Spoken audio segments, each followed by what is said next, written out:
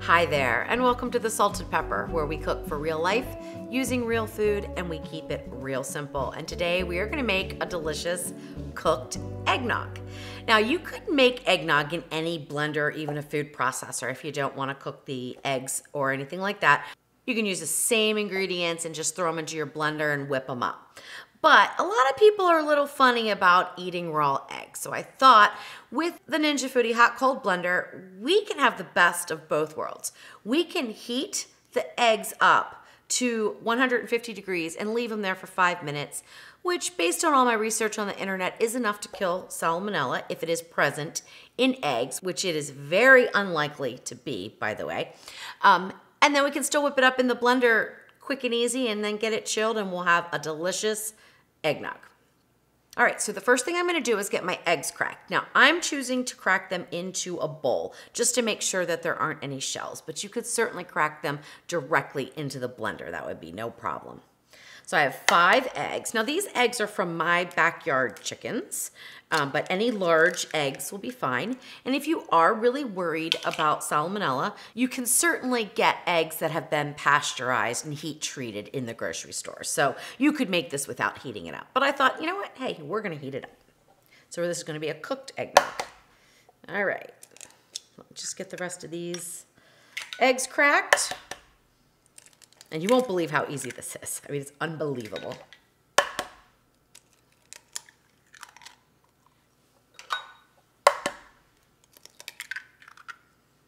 All right, perfect. So I'm just gonna dump the 5 eggs into the hot cold blender. And I'm gonna put in 1/4 cup of sugar. Now, if you like your eggnog a little sweeter, you can certainly add more sugar. That will not affect anything. But I found that 1/4 cup was just the perfect amount of sweetness for me. Then I'm gonna add in 1 cup of half and half. You can absolutely use whole milk instead of half and half. But I just felt like the half and half gave just a little bit richer of a flavor, and I prefer it. So I'm gonna use the 1 cup of half and half. I mean, we hardly drink eggnog, right? I mean, you have it just around the holidays and maybe 1 or 2 glasses. So indulge a little bit and go with the half and half. You could probably do all heavy cream, but I did not test the recipe using all heavy cream. All right, so that's all that goes in now, and we're gonna just get the lid on the blender. Line it up there and put it on. And then let's turn the blender on. And the only thing we're gonna do right now is pulse.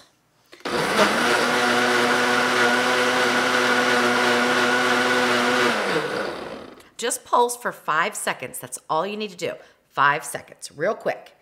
Then you're gonna hit the cook function and go on low. That is very important. You don't wanna go on medium or high or you're gonna overcook the eggs and they're gonna start to cook and curdle, you know, like scrambled eggs. We don't want that. So we want it to be on low and just let it cook. So it's already counting up, it's cooking.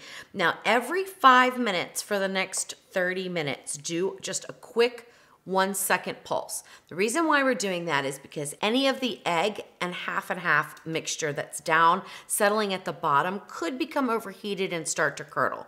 I have not had any issues with this, but I've always pulse just for a second about every 5 minutes. Then we'll add in the rest of our ingredients and we'll be done. That's it. That's all there is to it.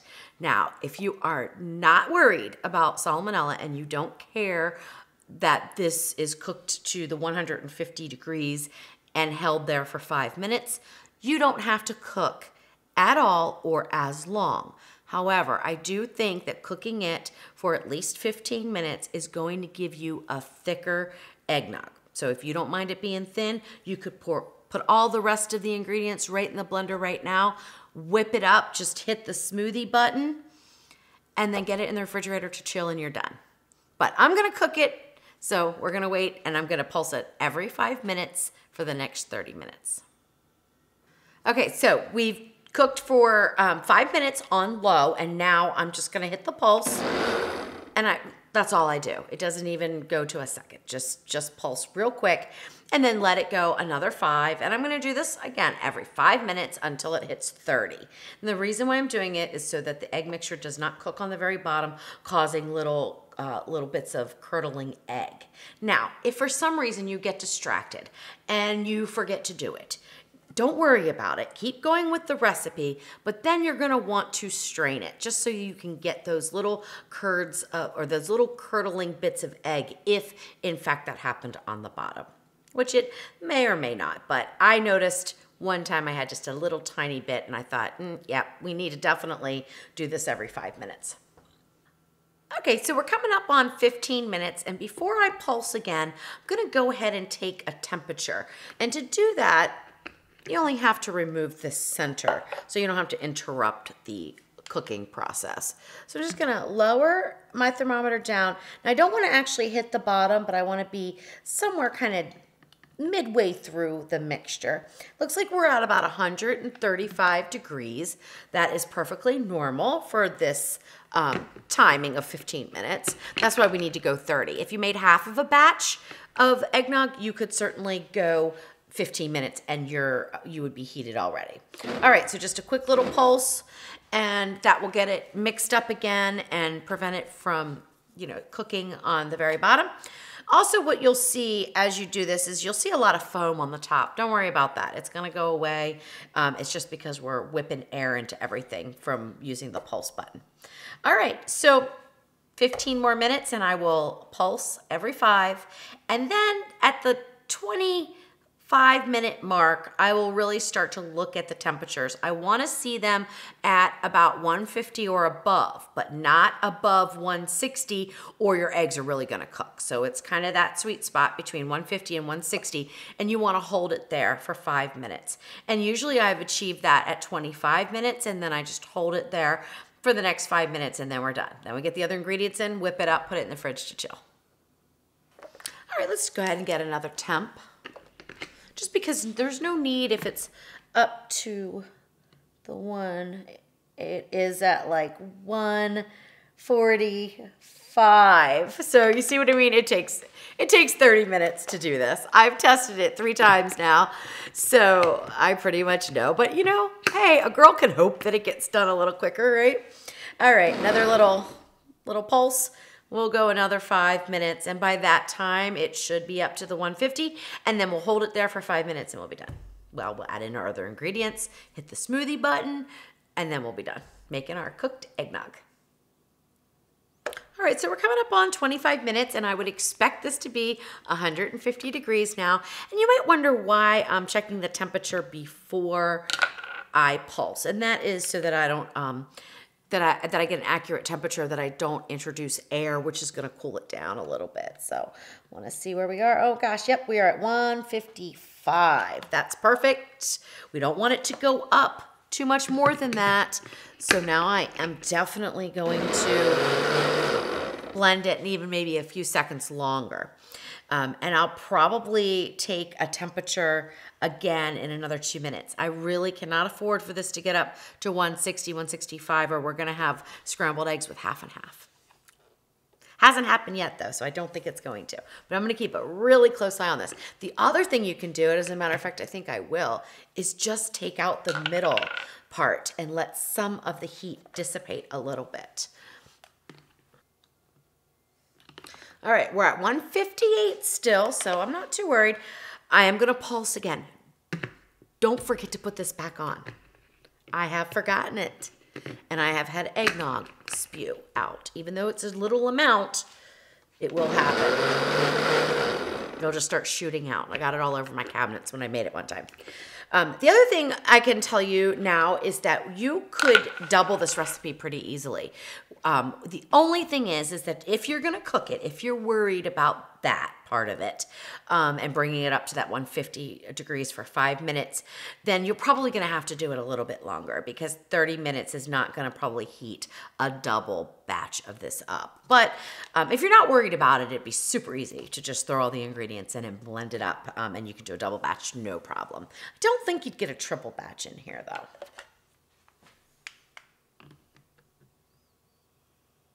Okay, good. We're at 154. So I did a lot of research about the salmonella because I knew if I put out a video or put out a recipe that called for uncooked eggs, even though personally I am not concerned about using raw eggs, I know a lot of people are. And I thought I really need to get this to where it's a cooked eggnog so that people's comfort level increases and they want to make this, because that's my goal. I want you to make the recipes, you know? So all the research that I found is that heating up to 150 degrees and holding it for 5 minutes will get rid of 99.9999% of the salmonella if it's present in the egg. And it's such a low risk of it even being present that I can pretty much tell you this is safe to do. All right, let's get another temp real quick. All right, we're holding nicely. I'm just gonna put this back on. And pulse again, and take it back off, because I don't want it to heat up anymore. All right, oh, I'm excited. Seems like a long process, but it really isn't. It goes by fast, and it's so delicious. I mean, I'm not even a huge fan of eggnog because I kind of think it's like over sugary and a little like thick, and I'm just not a fan. And then of course, you know, you can add alcohol to it. Whenever I've done that, it's even worse. So I'm just not a fan. My husband loves it though. So I used him as a guinea pig. He gives this 2 thumbs up. We actually bought commercial eggnog and compared it, and we both agree that this one's better. And then I had somebody offer to test the recipe for me. So thank you, Amber, for doing that. She is a huge eggnog fan, and she tested the recipe and she said it was absolutely delicious. She thought it might need a little more sugar, and that's why I mentioned you could add in more sugar if you wanted. But after it sat for a day, you know, overnight in the fridge, she sent me a message and said, you know what, it's spot on. It didn't need any more sugar. Also keep in mind, if you're going to add in any alcohol, that's gonna kind of change the flavor a little bit. You may want to sweeten it up then, and you may not, but you can make those decisions on your own. Just do it how you like it. All right, we are good to go here. We are still at 155. That means that we have held the temperature for the 5 minutes that we needed to, and now we can add in the other ingredients. Real quick before I do that is I'm just gonna go ahead and pulse. And I'm gonna do that for just 2 seconds. All right, now we can get our lid off. It is steamy. We can add in our other ingredients. And these are the spices that I'm using. I found that this gave a really nice balance of flavor, but you can increase, decrease, omit. You can not spice it up. You can do whatever you want. It's your eggnog. You know, do whatever you want with it. What I have here is 1/2 teaspoon of ground cinnamon, 1/2 teaspoon of ground nutmeg, and 1/4 teaspoon of cloves. Cloves was an addition that I actually added in on my 3rd test recipe because I just felt like there was something missing. And once I added that in, it really just balanced everything out. But if you're not a fan of cloves, don't add them in. Probably want a little cinnamon though. That really is delicious. Then I have 1/2 cup of heavy whipping cream. I'm gonna add that in. That's gonna help thicken everything up. And we probably could have put that in and cooked with it, but we're getting up high in the temperatures and I just didn't wanna risk anything with the heavy whipping cream. I think it would be fine, but it's also added volume to heat up. So, you know, who wants to spend more time doing something? And 1/2 teaspoon of vanilla extract. Now I'm gonna put the lid back on. All right, so now we are in the cook mode. We need to cancel that out. See how these lights are blinking over here? So we need to cancel that out. If you push it, then all the lights light up. Now let's see if we can just go to smoothie.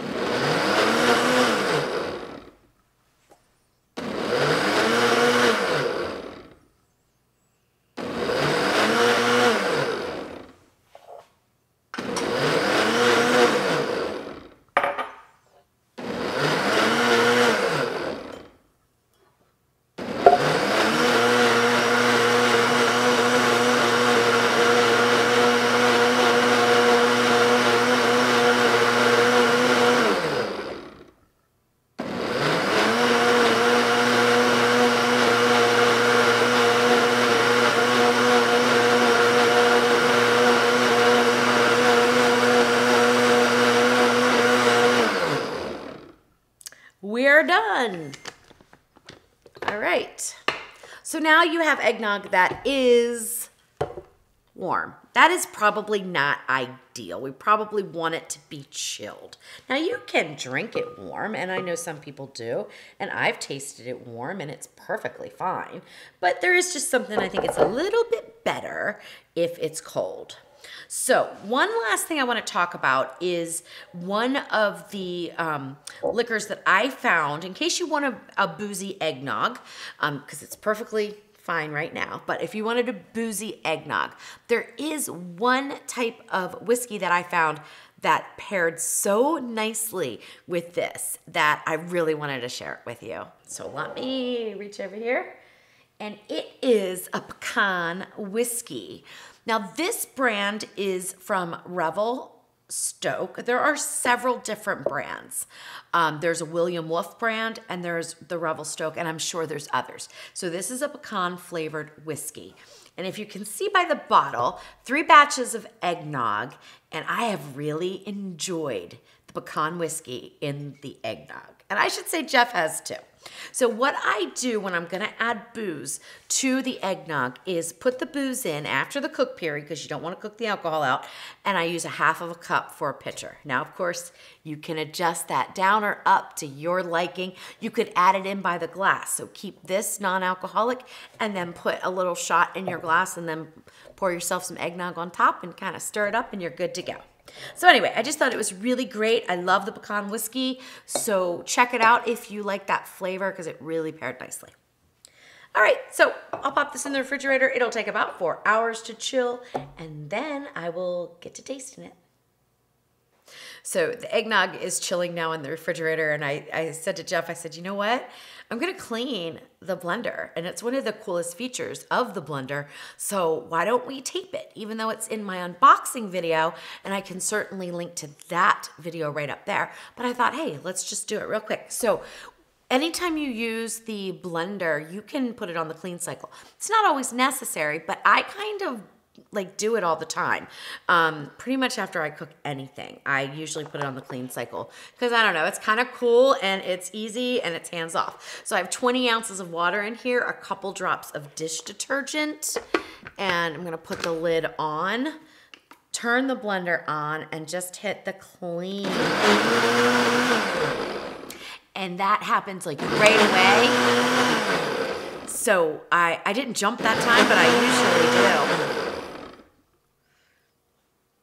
Okay, so that's it. Now it goes for 6.5 minutes, and periodically through that cycle, it will blend up. And it just really helps to get anything that's stuck down in that well loosened up and brought into the liquid. It makes it so easy to clean because honestly, these blades are so sharp that you don't want to be digging down there with any kind of a dish rag or sponge or whatever you're using to clean it. You don't want to get down into the well where the blades are because it's super, super sharp. So I find this to be just so easy. And then I will take it over to the sink. I rinse it out and I use, you know, a dish cloth, and I just clean it with soap and water on the inside, wipe it on the outside, spray it out, and it's good to go.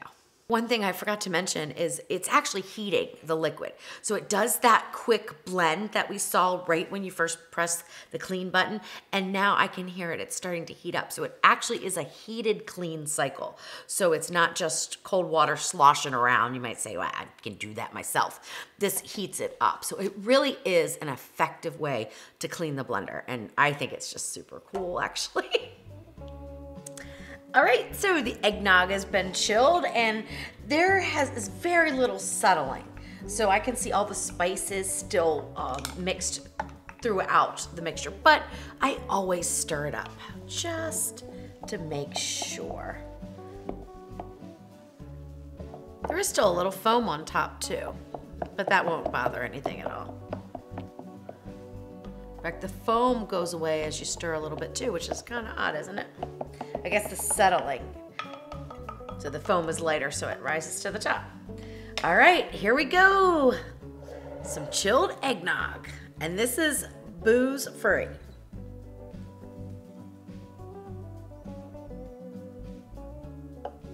So I am getting a little foam when I pour it out, but that's okay. I will let it settle just a little bit because I want to make sure that I get that thickness so I can describe that to you, how thick it is and everything like that. And the foam obviously is pretty light, you know. It's still delicious though. All right. Cheers.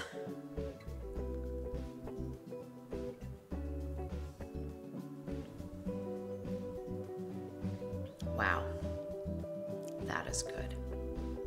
It is eggy, but not too eggy. It is not too thick, which I happen to really like. If you wanted it thicker, you could either add some more eggs or maybe even more heavy cream.